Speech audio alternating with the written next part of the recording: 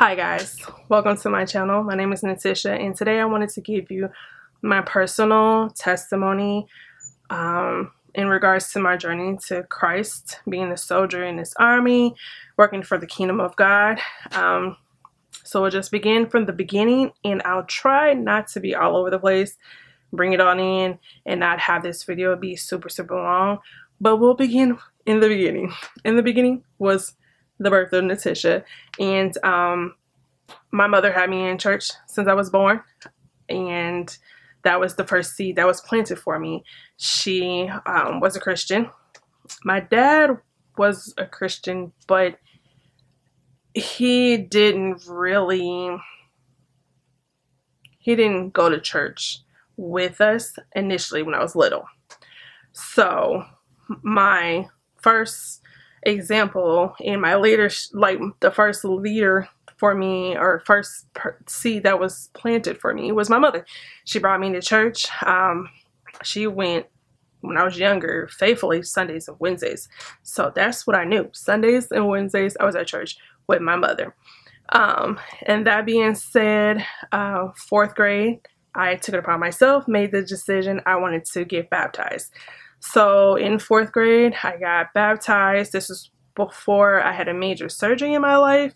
So I got baptized because I saw that that was necessary steps that was being shown to me in the church.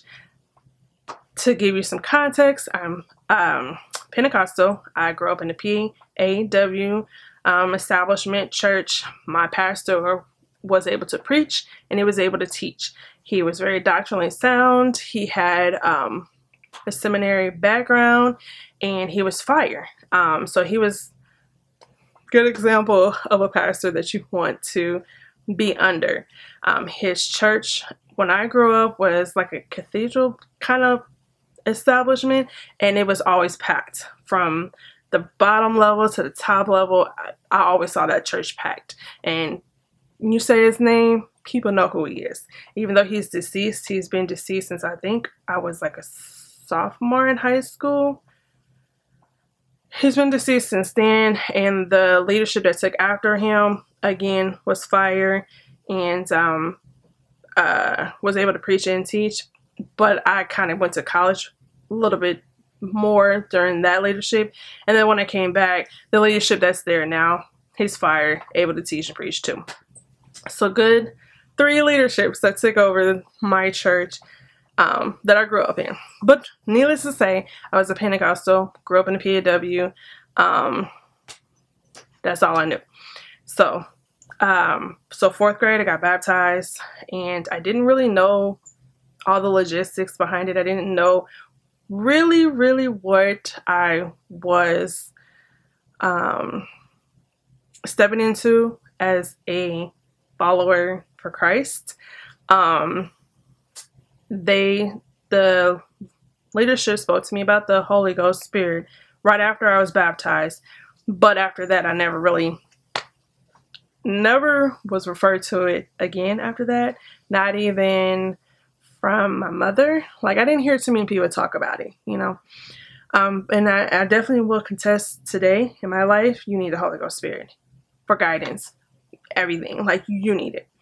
So anyways, let's go into the next journey of my life. I participated in activities at church. I went to vacation Bible school in the summer. I was in the choir for years of my young adult and childhood and adult or teenage life. The choir was my thing. I was even in choir in high school. My high school, the gospel choir, and I was also in choir in college. I participated in ladies activities at the church. We used to have a ladies retreat every year. Loved it. They would take a group of girls, teenagers, young girls to a college, and we would discuss topics, and to this day those topics I remember as if we just spoke about them yesterday. Like, those are the seeds that were planted planted in me as a young adult, and I remember them to this day. Like, for an example, we discussed demons coming into your room at nighttime and how you should handle that. And long and behold, I had experienced that, and I was able to move forward with that. So a lot of the things that I learned in those conferences were very helpful later on in life. So that being said, I was a very carnal Christian. The Bible was just deemed as supplementary. I didn't read the Bible that much. I read it when I was at church. I read it when I was at Sunday school. I read it when I was participating in church activities, but it was deemed supplemental. I didn't read it on a daily basis, nor did I pray on a daily basis. I did understand the power of prayer because there were certain things that I prayed for that the Lord did answer the prayers. I understood that, but I didn't pray on a daily basis, nor was it, it wasn't emphasized for me to do so. Not for my church or my church family, but in my home. It wasn't emphasized to read the Bible every day. It wasn't emphasized to pray every day. So I lived a very carnal Christian lifestyle where you go to church on Sunday, but you're back in your normal activities Monday through Saturday, where there was no conviction of any sin specific, and I don't even know if I have really prayed to have my sins forgiven on a regular basis either, but there definitely was no conviction. I was not a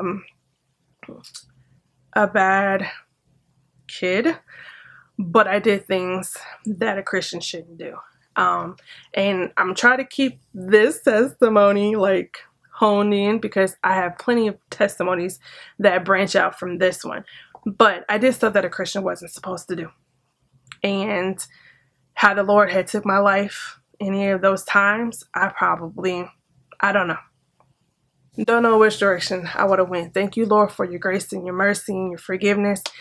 So there was no reading of the Bible on a regular basis. There was no praying, but I did go to church on Sundays.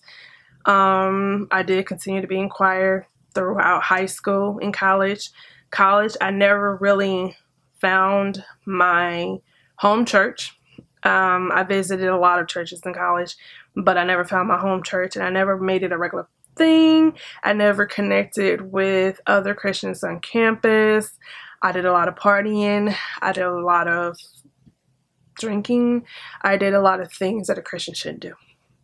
I did. And again, thank you, Lord, for your grace and your mercy and forgiveness. And I didn't read the Bible. I don't even know if I had my Bible with me when I was in college. No, I don't think I did. So fast forward, that was pretty much my life all through college, 20s, and then I hit a year of tribulation, and this is the year of a whole year of tribulation that pushed me. So I say to you, if you don't humble yourself, God will humble you. And that is exactly what he did. Beforehand, I was very prideful, arrogant, and I thought, oh, I can get it. If I want it, I can get it. Never did I put much in the Lord's hands. So the year of 2013, that was my humble year. The entire year. Let me tell you, humble yourself, because if God humbles you, boy, be ready. And I don't think you can even be ready for his humbleness. But that year, it was starting in January, one event after the next, and after the next. And it wasn't, honestly, even in those events of 2013, still didn't 100% put me on my face. And then the end of the year, November 2013, my mother got diagnosed with breast cancer. So that officially started my journey, and I went from there. But you know what? Let me back it up a little bit. Before 2013, I would say about 2008 or 9,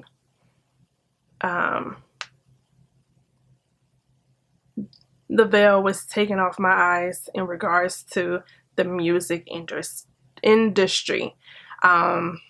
I was at work with one of my coworkers, and we started talking about, and he was a Christian too, subliminal messages in music. And then we went from there to find out the secret society in music.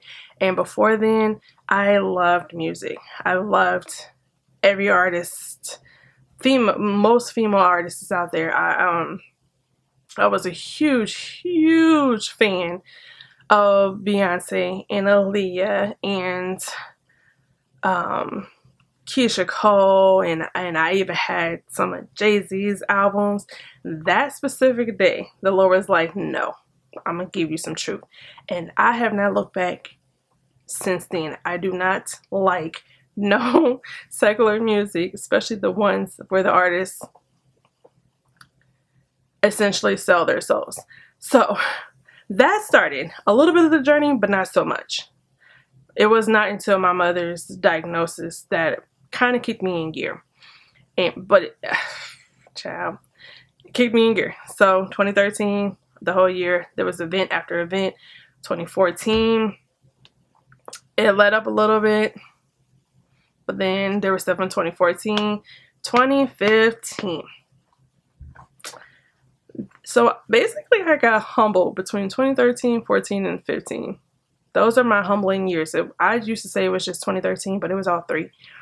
2014, I was ultimately humbled. I had hit a bottom, rock bottom, like to a point where like I needed to move forward with the Lord. Otherwise, it wasn't looking too good. And I couldn't do nothing without the Lord. And so I got to the point where I was playing the Bible app. It was reading the Bible from front to beginning, back to back. I just kept it playing on my computer in my room, just playing it over and over and over. And then I would fast, and then I would do communion. And then one day while I was doing face down prayer, which is laying on your belly and praying, the Holy Ghost hit me. I felt the Spirit, and that's the first time really I felt the Spirit. And from then forward, like, I moved, and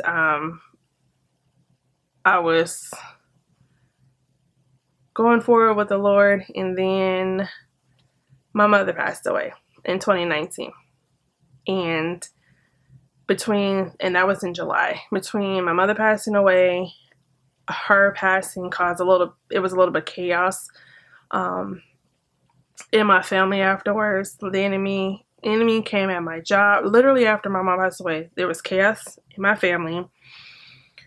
The enemy was messing, spiritual warfare hit. The enemy was messing with my job. The enemy, my brother was in the hospital, and my marriage, enemy messed with my marriage. So right after that, and then 2020 hits with the pandemic. And 2020 was definitely my year where I didn't want nothing but Jesus. I didn't want nothing of this world but Jesus. His word. I started like watching, there were so many videos of like the rapture, the Lord's coming back, get your house in order kind of situation. But I don't think that's was the beginning of me really watching a whole lot of faith related content. Before then, I was just watching beauty related content. I have a whole nother channel that's just beauty related content, which I still love, but it's on the back burner at this moment. But I mean, 2020, like, I just felt like I lost my mother, and I kind of felt like I lost a little bit of my family at the same time, my mother's family. And that was a hard pill to swallow because I'm really close to my mother. And then the pandemic hit and we were shut in and could not do nothing. And it felt like crazy times. But in that time, I went in with the word. I went in with prayer. I went in with listening to pastors. A lot of carnal stuff I don't get with no more. I definitely don't do hardly anything that I did before in life. And I'm at this point where I just want to please the Lord. I want to do God's work. I want to work for his kingdom. I don't want to be a lukewarm servant of God. And that sometimes I did feel like I was being lukewarm, and God was like telling me, you have a platform, use it, because I don't really have a lot of communication with people. I work from home, so YouTube. But now I'm just working on my consistency of reading every day. I do listen to pastors pretty much every day, or I listen to podcasts or faith related channels. That's my thing now. That's my jam. It should have been my jam from the beginning.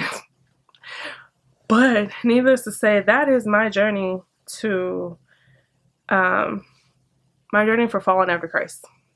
It probably could have been a little smoother had I known some information back then that I know now, but at the same time, it developed my character, it developed my testimony. I have many testimonies outside of just this one, but this is just, I just wanted to just talk about my journey with Christ. Like, he kept me through the times where I didn't give him no attention. He kept me when I did stupid things, and I did stupid things. And it's not funny, but at the same time, I think, I'd rather be pleasing of the Lord than pleasing of man. I'd rather work on my eternal home, and not just me. I'm wanting to help anybody that I know work on their salvation and their eternal homes. My kids are my first disciples, and they have it hard. Like, this world for them is rough. I had to tell my youngest, one of my youngest, like, the path of living the life for Christ is narrow. It's going to be a lot of things you're not going to be able to do, watch, participate, see, all that. And it's worth it to please the Lord, the creator of us. So that was my testimony, like one of my testimonies. I may come back and talk about others. I have testimonies about some surgeries I had in life, testimonies about finances, testimony about marriage, testimony about single life, and motherhood. So thank you for listening to my testimony. I hope that you're seeking the Lord first in all of his righteousness. Seek him, seek and develop a relationship with Christ for yourself outside of church. Have your own relationship with Christ. That's one major thing. One major thing also that I learned in 2020 is developing a relationship with the Lord for yourself. Know the word, know the scripture, be able to test pastors who are preaching with the word. If they're not preaching the word, then you might want to say peace. You might want to find another pastor who is doctrinally sound, not giving fluff or not an inspirational leader. But anyways, thank you for watching my video. Continue to open up your Bibles, read the word, pray, and I'll see you guys in the next one.